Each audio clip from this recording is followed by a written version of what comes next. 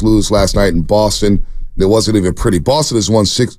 The last 6 games they've won. It's the highest point differential in the 6-game span in NBA history. They've beaten their opponents by 179 points. That's a plus minus. That's a differential, point differential in Boston's last 6 games as they won 11 in a row. They improved to 29-3 at home.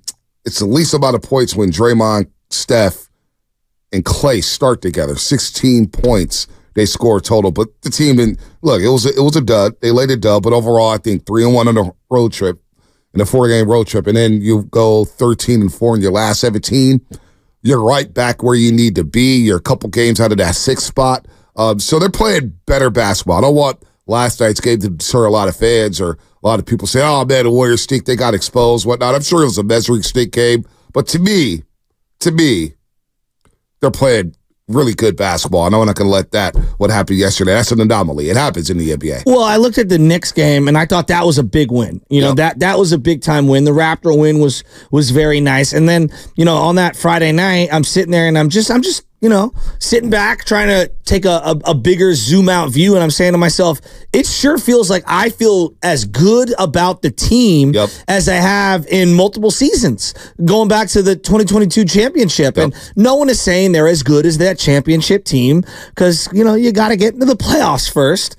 But in terms of cohesion, in terms of style of play, seeing a variety of guys playing good ball together in terms of the chemistry, ball movement, defensive assignments, switching, helping. Right. It does feel like they are playing some of the best basketball they've played in multiple seasons. No, they have. This is the best stretch since the championship season. There's no doubt about that.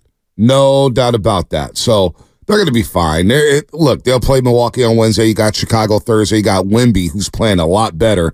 Wemby's going to be a special talent. He comes to town on Saturday. They have 2 straight games against the Spurs, one here at Chase Center Saturday, and then one down in San Antonio next Monday. Then next week, you have to go to Dallas and the Lakers. You have to win those games. Those games are a lot more important to the game yesterday. And again, psychologically, it just felt like Boston needed that game for their own souls, even though they were rolling, even though they're 48-12. They had lost to the Warriors at Chase Center. Tatum played poorly in that game, losing it overtime when he went 5 of 17 from the floor, 2 of 9 from the 3-point line. It just felt like Boston psychologically wanted that game a lot more and needed that game a lot more. But overall, you could say the Warriors lost to the Clippers and the Nuggets and the Celtics, and they're losing to these good teams. You don't have CP3 against the Nuggets.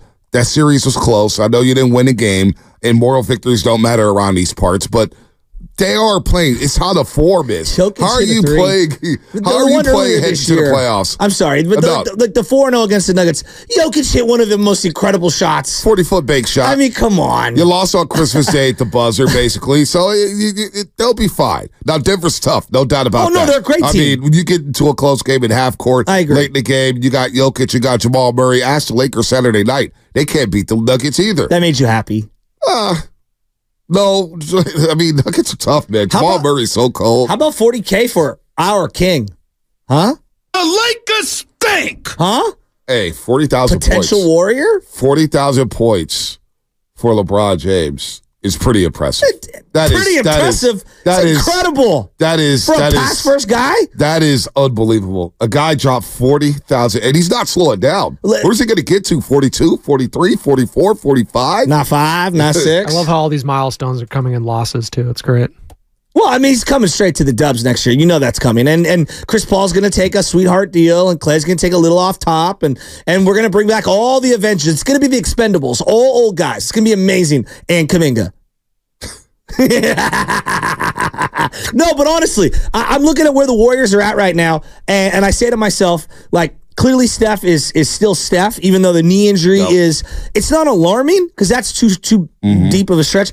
It's just something to monitor, right? Yeah. They need him. I think Clay's playing a good brand of basketball as of late, and that has me excited. And I like seeing TJD kind of jump up in the rotation over Looney and over Saric.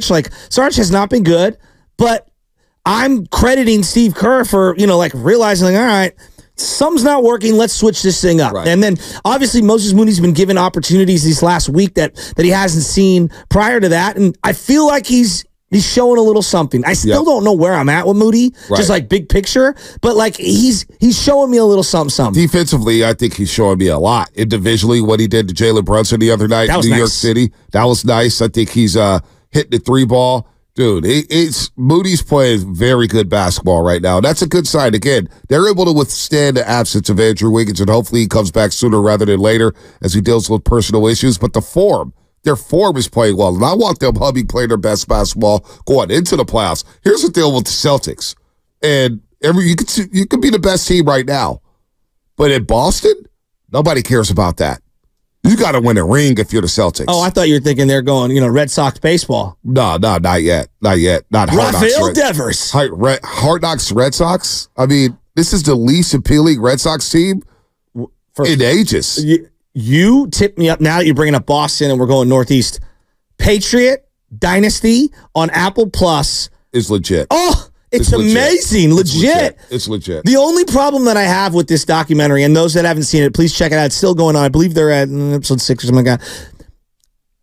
I didn't realize how big of an egomaniac Bob Kraft's kid is. Bob Kraft's kid is trying to rewrite history like he was on his dad's hip the entire time. Am I the only one that's tripping off that? Probably. No, probably somebody else. I wasn't really tripping off of that, but Dynasty's sick. I want to finish it first before I get into it. I don't want to spoil it. Ty Law, one of the most underrated corners in NFL history. Ty Law, Lawyer Malloy. They changed the bumper run rules because of Ty Law and what he did to Marvin Harrison in that AFC title game in the mud at Foxborough Stadium. Well, he did assault those guys. No, he didn't assault. That's physical football, man. Come on now. Assault. And then the Drew Bledsoe aspect at the beginning. For those that haven't seen it, I would highly recommend, if you like sports docs, seeing that documentary. And now as I tie it to the Warriors, there are things that happen during a 10 to 20-year run when you have the wild success that those two organizations have had in terms of leadership, power struggle dynamics, all of the crazy, like right now, Wiggins is out for the Warriors. At some point down the line, I'm sure people will find out what's going on.